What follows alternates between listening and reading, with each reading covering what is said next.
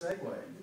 So people get goofy, don't they? You know, and you can see it when you're ready to write an offer, right? I was a realtor, I know this.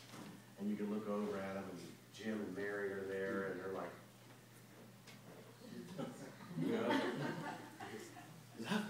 you know, and you're like, yes, I got a sale, right?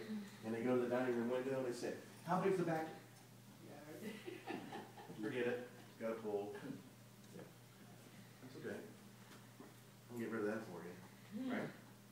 I could demo it, right? It's an old concrete pool, right? What did Jethro call it? Cement pond? Cement pond, right. Beverly Hillbillies, you with me?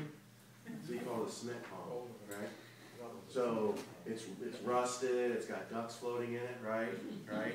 It's got moss, you know? You've got your own mold samples, right? Now it's a health problem. Now it's a safety problem, right? If it needs a fence, add a fence. Because you need a fence for security, right? If you want to get rid of it, as you just suggested, we get rid of it. How much does it cost to demo a pool? How much would you charge somebody to demo a 20 by 12 pool, right? $4,000 or $5,000. How much on your house payment? $30 a month. Because yesterday you might have put them back in your car and drove around and they're still thinking, that was the perfect house, honey. Yeah, but it had that pool. That's a big talk, right? No more. Well, they allow just